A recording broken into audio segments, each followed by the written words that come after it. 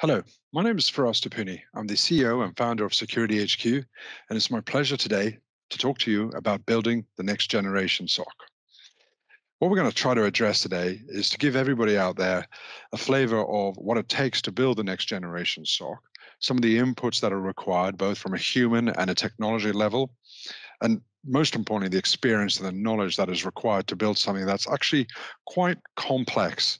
It's taken Security HQ many years to get to the level of where we've currently at, and actually where we're going to as well. And today is just a really quick sort of presentation on giving you a bit of a flavor of how we do it and the key components that you can take away from building a next generation SOC. So I'm going to get straight into it, but I just want to put a bit of context with respect to where we're coming from. So if you would allow me, I'm just going to do just one slide just about Security HQ, just so you can understand the experience and the background. So we were established back in 2003, which is quite a long time when you think about it for a cybersecurity company. So we're not a startup. We've been around for quite a while, and we go back to the original days of SIM, when this industry of a managed security service and managing security operations centers was really in its very early days. Now we operate 6 global SOCs around the world in multiple continents, and by the end of this year we'll be opening probably our 7th and even plans for our 8th. That gives us unparalleled global reach. We process over 80 billion logs a day. That gives you some of the scale of what we're doing. Our team of cybersecurity experts is over 250, and by the end of the year, that number would have been grown. And they range from freshers all the way through to L3s and L4s, and that includes content, infrastructure, and never mind the business side to keep this significant operation going. We're 24/7. 24/7 means every day of the year there is a human interacting with some computer or with some client at some point, at some time. So this business can never be automated. You still use automation, which I'm going to touch on, tools such as SOAR and things like that, but you're still going to need the human element to do the human touch. And cyber is a growing business where we generally grow about 43% is our average, but that's that's the sort of growth that we see. And that puts tremendous demands on a multi-tenancy environment of how we run it at Security HQ. So just a quick one, you can take a look at some of the pictures of what a security operations center is, what we call a SOC. And basically, it is a room full of screens. I'm actually dialing in today from one of our SOCs at the moment. It's a bunch of screens, analysts involved, L1s, L2s, L3s, and they're hunting down alarms. That's what they do in a real simplistic term. But there's actually a huge amount of reporting, qualification, white noise, lots of things that go into it. So what does the client want? What do they actually need? What is the business requirement? So in this particular slide, I've defined it as what a CISO actually needs. The speed of detection is the first thing. That's the first basis to get you off the starting blocks. You've got to have the capability to detect. Now, you have some of those tools. You have firewalls, you have antivirus, multiple tools. You may need some more, but you have some capability to detect, okay? But most of our clients, their speed of detection is actually measured in days and weeks and sometimes months when they can actually detect something. But the reality is, in this real world of where we sit at the moment, you've got to be able to detect in a matter of minutes and seconds, ideally. You want to get a few seconds and minutes when you detect particularly something such as a ransomware being deployed. You just don't have the time to even talk about days and months. Then once you've detected, you've got to have the capability to respond. Currently, most of our clients, I would say, before had, the whole concept of response, as in once they've detected, they have to go check it, find out it's a false positive. That for some of them would take days and weeks again, because they didn't have the skills, they didn't have the knowledge, they didn't have the resource, they didn't even know where to start or where to go to. So you have your speed of detection, then you've got to have your speed of response. That is the next thing you've got to sort out. Now, you've got your speed of detection and your response, but guess what? The internet is 24/7. you're online 24/7. Your networks are always operational, especially if you've got any kind of global footprint, but your systems are never down. Now, the perpetrators out there know this. They know your working hours. So you cannot just rely on you so happen to be in the office at the right time, at the right place, looking at that tool and found that detection, and then so happen to know that the knowledge of that particular threat, vector, actor, whatever it is, you had that in-depth knowledge to do that. Okay? Most of our clients pre-joining Security HQ certainly did not have that capability. But even if they did, they still need to have it 24/7 because the attack is attack. Nobody asks after the attack, what time did it occur? And even if you did answer that question, what's the point? Now, the attacks are getting really complex. And again, ask yourselves as a client, do you have the capability to manage such a complex environment in a complex attack? We at Security HQ see attacks nowadays, this very year, some of the most complex attacks we've seen, that even when we speak to our contacts within nation state defenders, you're talking about at extremely high level. When we talk to them about what we've seen or what we're currently seeing, they ask us to send them the information because they haven't seen it. There are so many new dimensions and new forms of attacks, APTs coming out. It is impossible to to sort of get onto the front foot. So what is the capability of our clients' customers to have that? Well, 99.9% don't have that capability to actually deal with a complex threat attack. But they still need to have that requirement because it could happen. Skills and expertise. There are something like millions of job vacancies in the cyber business. We all know how getting good skilled people is a real struggle, especially when it's not your primary job. So what I mean by that, or your primary business, I should say, means that if you're a construction company, you're there to build things. You're not a cyber security business. That's not your role as a business. So it's not a priority for you. Yes, you may need to have security people and certainly IT people and with some security knowledge within the business. That is still a must-have, and you are certainly not replacing that. But to actually have the skills 24/7, the in-depth knowledge to handle that, very few companies have that capability. So there's another lack you have. Risk visualization. When an attack occurs, most businesses don't understand, especially in the early days, we're talking about the first hours and minutes of any incident, of the risk involved. They don't understand, well, okay, if that malware is starting to encrypt that server, what does that context mean for my business? And that is a real issue where, again, you've got to rely on the skills, the basis where somebody explains to you the severity of what's going on, why we're pushing the big red button, what are these immediate actions you must take. You've got to understand the risk of what's going on there. Governance and ops. Most of us are working on some form of compliance and governance. Now, if you're a healthcare provider, you've obviously got the standards there, education, government, but even in the private sector, whether you should be working on some form of governance or some form of compliance. Why? Because you need to know what you're playing at. What is the game we're playing here? Are we going to go with a MITRE ATT&CK framework? Also, cybersecurity should be a journey of where you've started and where you're going. So it's good to have a framework. It reminds everybody what are the journeys we're going at, why we're trying to create those use cases and those rules going forward. So it's really important. Again, a lot of clients don't have that. Now you're wondering what has this got to do with a fourth generation SOC? Don't worry, I'm going to come to that in a second. Cost certainty. Well, the cost certainty, CFOs hate IT guys, right? Because we keep going and asking for more and more money. We told them what it was going to cost this year, but now we need this tool, and then we need this tool, and then we need that tool. And then we throw our hands up in the air and we say, well, if you want to put everything on risk, well, what can we do?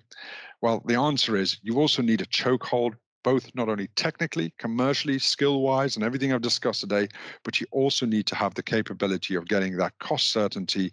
Per month, you must know what it actually costs, because we've all got a budget to work towards. So what does this have to do with the Security Operations Center? As I said to you, there's no point building something to service a business if you don't truly understand what are you trying to fill?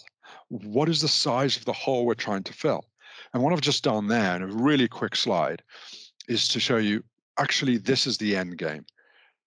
We've got to have the capability to detect. We've got to have the capability to respond. We've got to do it 24/7. It has to have the capability of doing the complex threats, the skills. You've got to have the skills to do that. We've got to deal with the complex threats and have the right people to do it, to visualize the risks. It'd be great if we could have some compliance around it, and it's got to cost right, and we've got to know what it costs. That's what a fourth generation SOC or any SOC is trying to do. It is trying to fill those segments and make sure that that happens.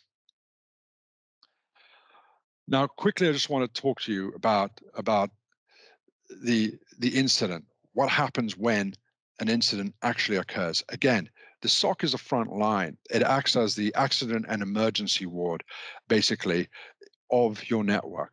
It'll do the instant detection. Now, behind any SOC is a SIM tool. A SIMS tool is a piece of software that basically identifies abnormal behavior in your network. It's looking for things. But not only that, the power of the SIM tool is that it identifies, correlates, prioritize. You can customize it. You can put use cases on it. It is the ultimate tool that will give you incredible visibility. But it's only a piece of software, and it needs a SOC, which is a separate sort of things, to make it really sweat and to really, really work.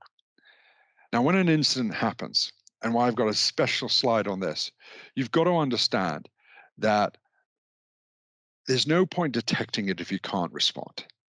And you've got to have the capability to understand what you're seeing in front of you as it occurs. And you have to have the capability to put the risk that I've already mentioned against that, right? Then you've also got to realize that that complexity is changing. The incidences we were dealing with last year are different to the ones we're dealing this year, and I can assure you next year will be different. It is a constant moving target.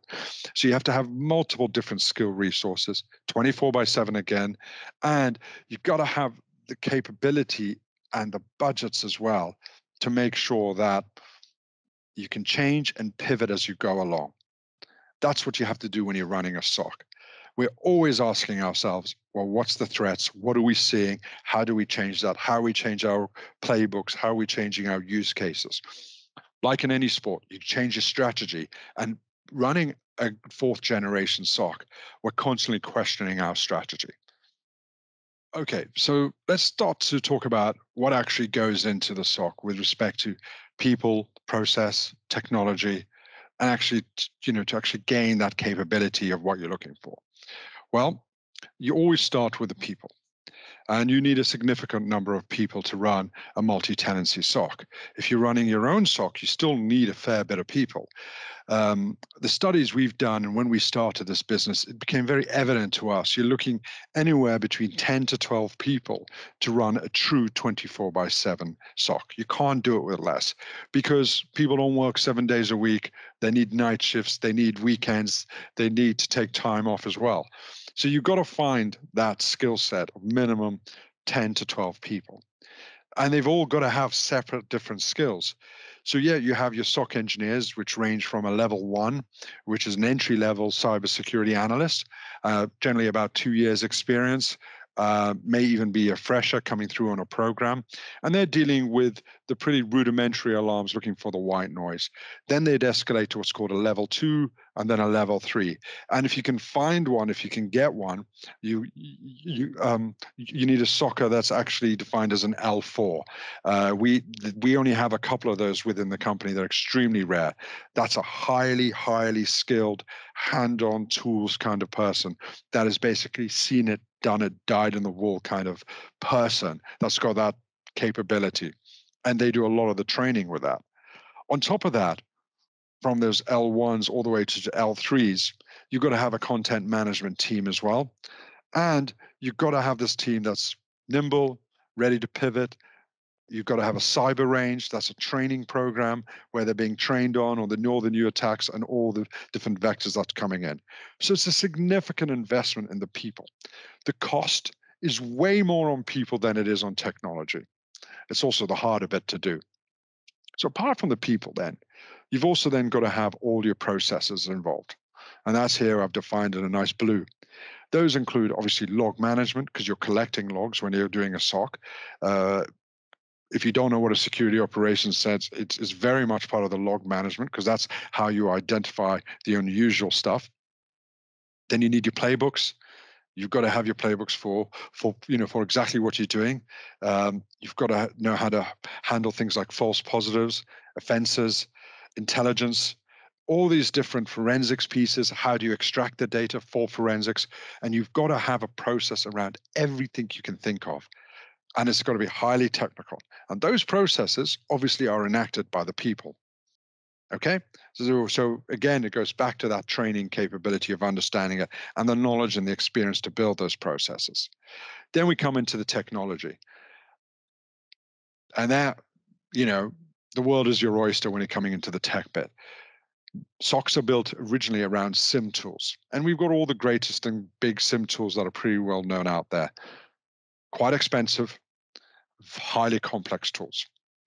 But then you've got the other modules you've got to add: the UBA, the ML, the network analytics, you've got threat intelligence feeds, EDR with the endpoint, even more relevant nowadays to get those rich logs, those rich alarms you need from the endpoint devices, specifically if you're dealing with ransomware. Then you've got multiple different platforms, sandboxing capabilities, and then automation, AI, SOAR, all that technology piece has got to be a cornerstone of your fourth generation SOC. So you've got the people, the process, and the technology. But actually, what is the capacity you're trying to get out of it? Never forget, you're looking for rapid detection, rapid response. You've got to get that context around the threat detection. You've got to get the user risk detection, okay, and then the risk visualization. I know I'm repeating myself, but that's always the end game. You get these three blocks to deliver that outcome. So how does an MDR work? Now, an MDR is the product service that's generally known as Managed Detection Response. It's actually the SOC service. Years ago, we used to call it SOC as a service, but now it's commonly known as MDR, Managed Detection Response. Okay? So what's the first part we do? The first part we do is data collection. That's all those good, rich logs you're getting from your network and your applications. You point them towards the SOC, which is obviously a SIM-based SOC. Okay, and that includes syslogs, cloud APIs, Windows, everything. You just point it towards the SOC. Okay, databases as well. I mustn't forget. Then you go through the second stage, which is actually the data processing part. We use within our SOC QRadar. There are many other SIMs as well out there, but QRadar is an enterprise grade SOC that we have grown to have expert level knowledge on, and it's a big part of what we do and a big part of what the experience that we get to our clients.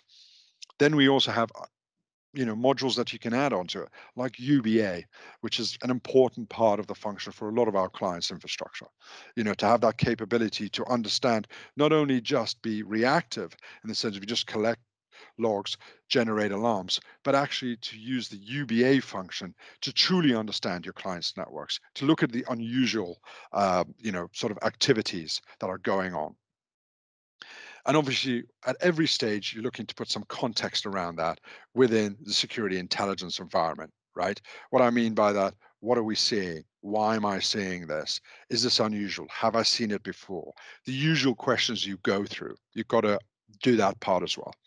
Then the next part you do is the advanced analytics piece. Okay, I mentioned already the UBA, excuse me, the UBA side of it.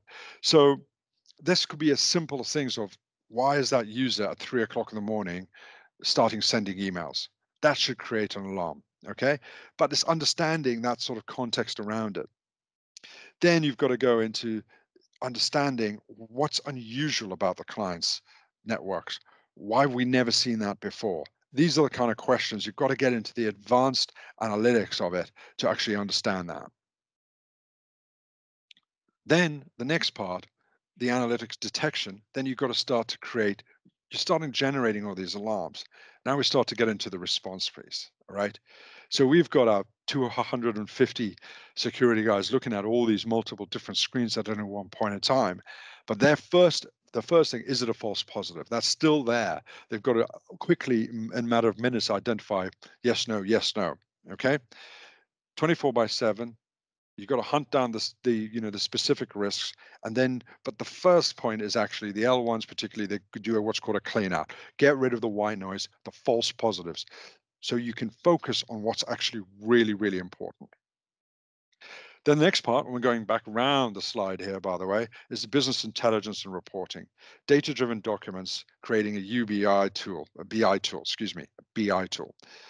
Rich analytic reports, identifying enhanced posture. Big words, right? You need a report, you need a ticket. That's basically what it's saying. And that report and that ticket has got to be clear, crystal English, naming the analyst on it and getting straight to the point, because you don't have time. So the SOC analyst has got to, right, he's identified an alert, he's prioritized it, he's generally called it either on the highest level, what we call a P1, but actually he's also done it as a P2, P3, whatever category he gives that alarms. And he's obviously trained, and we have a reason why we categorize things, or we talk through with clients, but he's got to get through that ticket and get it out there. Because when you're, operating a fourth generation SOC, first day job is to make sure the alarms are issued out to the customer. Yeah. So it's like saying, you've got a major breach going on. You can always change it later on. You can always call the client and explain things, but actually get the information to the client immediately. So once you've done that, you've met your SLA in one hand, which is good. But at the same time, that's just the first part of it. Now you've actually got to get into the nitty gritty. Then we have the incident management and the whole platform around that, right? So you've got to have efficiency with the incident management. You've got to orchestrate the incident as well. This is what I was saying to you about with respect to getting that detail while I'm putting the context around it. And you've got to improve the quality and the context for the incident response. So if you have an incident, those early days of any investigation, getting that detail right, that IP address or whatever it is within that context, gathering that information is the basis of what you will deal with the incident, whether it is going to be a 10-minute incident or in some cases days. That very first alarm is where you start. Okay, and we all go back to that when we're doing any sort of management with respect to a severe incident. Threat containment, right? You got to contain the threat. First thing you do, stop the damage, stop the bleeding, right? As I said to you, it's a bit of an A&E exercise, but you've got to stop the bleeding. So you've got to mitigate the risks. You've got to block any malicious IPs. You've got to, suspend any rogue users or machines, anything like that. Get it suspended and isolate. That's the first thing. Stop the bleeding. All right. And then from then, once you've gone through, you've notified it, you've put the context, you've identified it, you're starting closing down that ticket, you've contained it, then you've made the remedial actions towards it. Then only at that stage you start looking at securing the log storage for 1 year, creating the incident, doing your compliance piece, making sure it's documented, lessons learned. You've got that whole piece there as well. I'm just running through this. It's an extremely complex method, but I'm giving you just a flavor of the steps that we go through. So you've got all these tickets, and you're getting, as a business, all these tickets every single day and all these actions. So what do you do with that information? How do we display that to our customer? Well, a fourth generation SOC has got to have an incident management platform, something that our clients can see every ticket, who wrote it, every ticket ever issued, every weekly report, every monthly report. You need a proper repository, but also showing you the context of the threat of where it is. And at SecurityHQ, we have built our own platform. It has just recently won the Beacon Awards for IBM, which is fantastic. We're thrilled with it. Now, not only have we developed this platform that you can still get access to our SIM and a QRadar, so you can do your own analysis, but here you actually have a platform that is clear, that our engineers use and our client use on a daily basis. And furthermore, as of the beginning of this year, we've actually turned it into an app. Okay, so you have the power of your fourth generation SOC now on your phone, which is extraordinary. And the feedback we're getting from our clients is just absolutely fantastic. Now I'm going to tail off this presentation because I've only got a little bit of time. I have only given you a very small flavor of what is complex, our extremely complex subject of building something that has taken us many years to build. But we are offering to our customers out there somebody who's interested in taking what we call an MDR service to get all that capability of managed detection, response, and the context, and all of that with a huge security capability behind it. We are offering a 30-day proof of concept if you wish. So just get in touch. Just get in touch through your partner. Get in touch with SecurityHQ, and we will gladly set that up. And all these things that we spoke with respect to the proof of concept is the same thing as I said before. 24/7 monitoring, the incident response. You get access to all the team, the analysts. You get a full audit compliance. You get improved speed of detection, the most important thing, and the speed of response, of course. You get the best practices, the customer care, the training, and you get a report. You get 4 weekly meetings. It is complex. I wouldn't recommend doing this on your own unless you've got some serious capability and a serious budget. So why don't you bring on an expert to do it for you? Even better.